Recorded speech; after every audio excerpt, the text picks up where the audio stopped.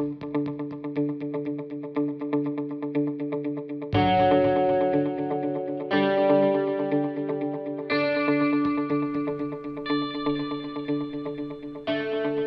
there, Tim Mitchell here. One of the more common questions I get from my consulting clients is how can we make our packages in such a way that when something is updated downstream, whether it's a connection string or a database name or some other configurable property, that we don't have to go through a huge exercise of updating every single package that we have. So there is some good news here in integration services, because in every version of SSIS there has been a feature that would allow you to externalize those values into a config file or a database table or some similar structure, so that when something was updated you didn't have to go through the whole exercise of updating every single package with that new value. If you're using 2012 and 14 and using the catalog deployment mode, it's even easier because we have something called parameters and environments that you can configure in the package in the project. You can configure parameters that define those values that you're expecting to be provided at runtime. And then you can have on the server side or on the catalog side environments, which are collections of variables that would be used at runtime to supply those values. So in this brief video, I want to show you how to use the parameters on the project side, and then once we deploy it out to the catalog, how you can align an environment with those values or those parameters that are expected at runtime. So I've created a project, just a blank project that we'll use for this purpose. So I've got a blank package in here that's configured by default. I'm going to drag across a data flow task. Go into that data flow. I'm going to load data from a flat file into a database table. And to do that, I need a flat file source. I'm going to need an OLEDB destination. And I'm going to configure my flat file source using one of the sample source files that I have on my system. This is going to be some sales data. I want to change the code page. Occasionally, integration services will mischaracterize that code page. I'm going to use the 1252 code page. Look under my columns, and it looks like we're all good there. Now, with the source configured, I'll take the output from the source, map that into the input of the destination, and I'm going to create a new connection to my TestDB database, which I used for my destination. I'm going to create a new table, just simply going to call that table sales, and it's going to have all the default metadata here. Check my mappings. It looks like everything is mapping across exactly on a one-to-one basis.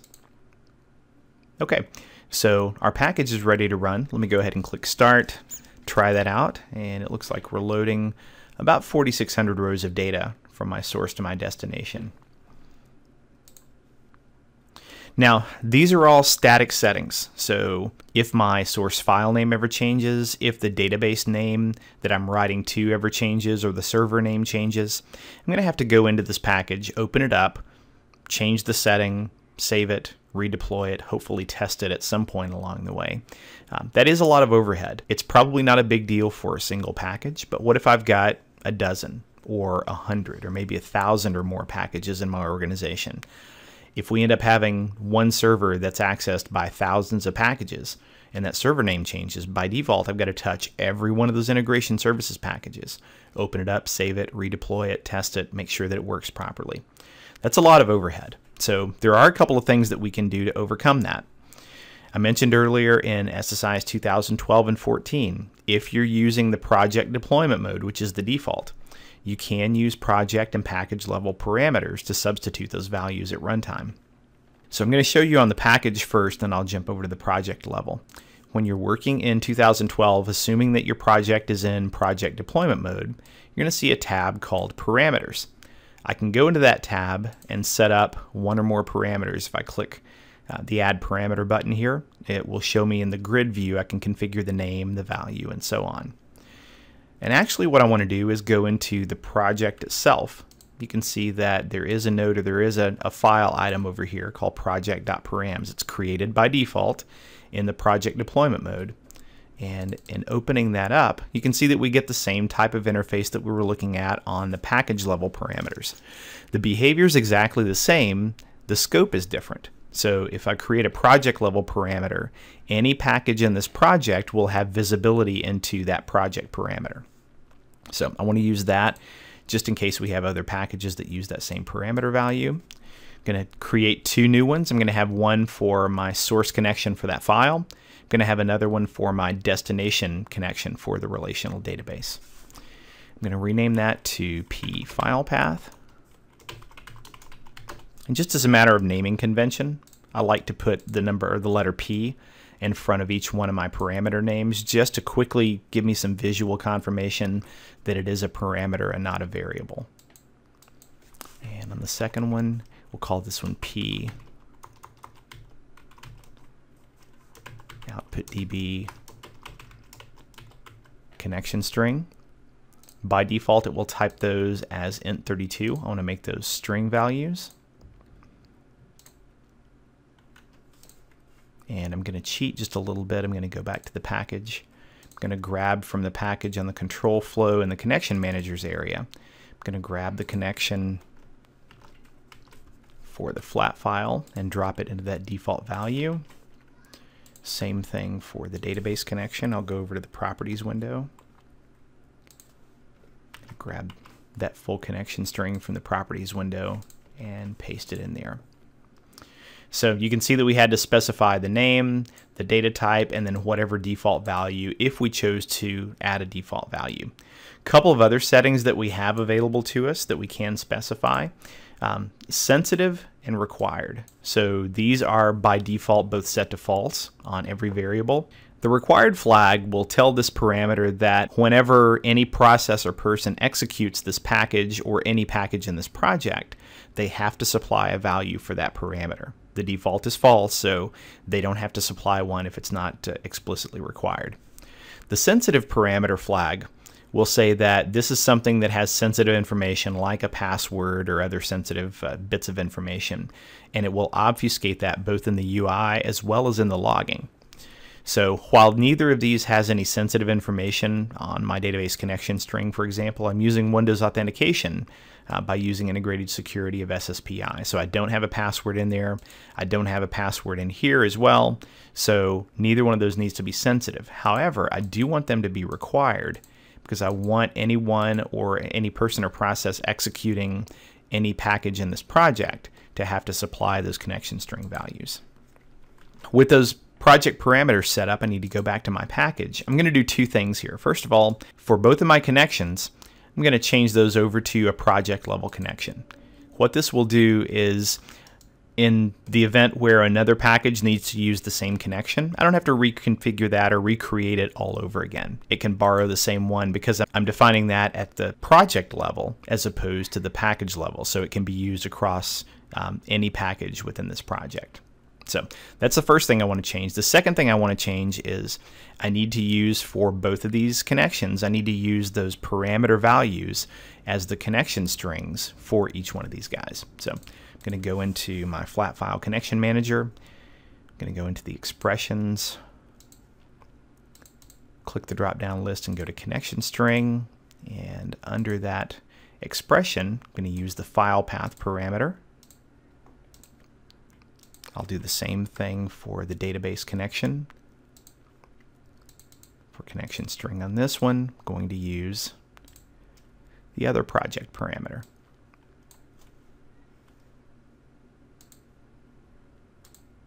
So we've attached expressions to both of those connection strings, and you can see if I look at the bottom for each one of those, you can see that there's a tiny little indicator that says FX on there. That indicates that we have an expression on that property. So if it starts behaving in a way I don't expect, or if I want to reconfigure that value, I know that I need to look not at the statically defined value that's set for that connection string.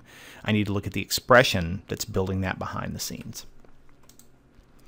All right, so on the package and the project side, that's all we need to do. And I'm going to go ahead and rerun that just to make sure that it's running okay. We should get the same 4,800 or so, 4,600 rows that we had previously. And we're all set there. So the last thing we need to do in Visual Studio is to go into the project. I'm going to right click and go to deploy. It's going to walk me through a wizard. I'm going to deploy to my local machine. So it does require me to put this project into a folder, and I can't put it in the root folder of the SSIS DB catalog. So I could drop that into my project 1 folder. I actually want to create a whole separate folder for that, and I could go back to Management Studio and do that, but there's a shortcut way to do that in here. I'm going to call this Testing Params and Environments. We'll give it the same description as the name.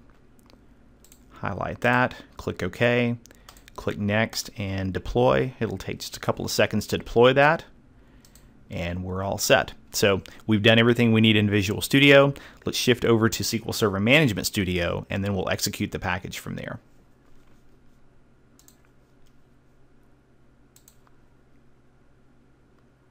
So in Management Studio, we can now browse out to the folder and then the project that we just deployed. So by default, I can't yet see that folder. It doesn't refresh that automatically, but if I click refresh, now we have the new folder that we had just created. And if I drill into that folder, I've got projects and environments. I'll come back to the environments folder in just a minute. But if I drill into the projects folder, I now have the project that I just deployed. And in the projects, or rather the packages node, I've got all the packages, and in this case there was only one, that would be present in that project. Just like we did before, I can right-click and execute that. So in the Execute Package dialog box, you can see that it lists all the parameters that we had. One thing that you will notice is that if we had both project and package level parameters, they would both appear here. There's really not a distinction between package and project level parameters as far as the UI goes.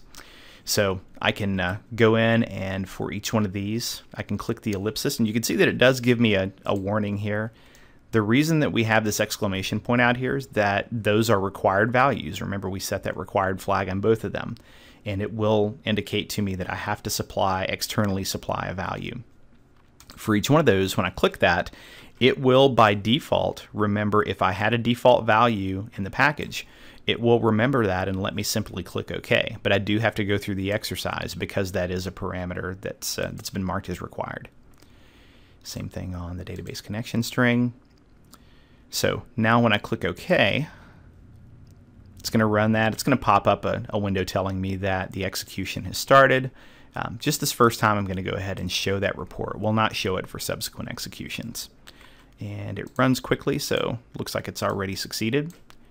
So we're all set there. So you can see that in manually executing the package, we can go through and instead of relying on whatever connection strings were in the database, I can specify those external to the package, and I could change that database name or change the file name if I so choose. Now, I do have to do that every time. So for every execution, I would have to go through and specify every single variable value or every single parameter value that was required.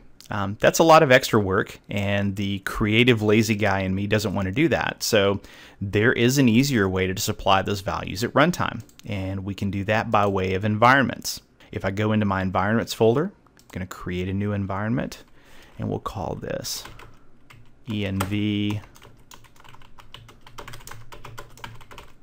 environments params and environments demo. You can see that I like to abbreviate. We'll use the same description. This is a bit of a, we'll call it a quirk, maybe it's a bug, maybe it's a feature, but in the UI there are other elements that I need to configure. In particular, I need to configure the variables that will be in this environment and the permissions for who can and who can't use this environment. None of that appears by default. It only gives me the general tab and there's nothing else over here.